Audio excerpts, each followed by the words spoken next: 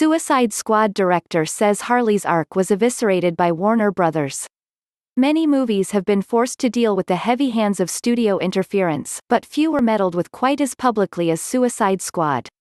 When the antihero ensemble was first announced, the man behind Harsh Times, Street Kings and End of Watch seemed like the ideal choice to direct a movie all about the bad guys, but it would be an understatement to say that David Ayer's creative vision was heavily compromised.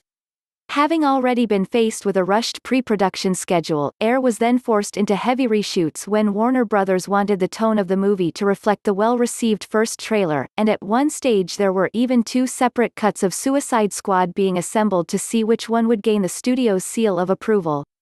A huge amount of footage ended up being left on the cutting room floor, and Ayer hasn't exactly been shy in voicing his opinions about the restrictions that he was under in getting the movie finished on time.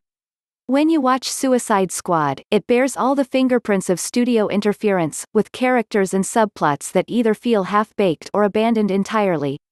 In a recent Twitter exchange with a fan, Ayer responded to criticism about Suicide Squad's apparent overly sexualized depiction of Harley Quinn, and how differently the character was presented in Birds of Prey.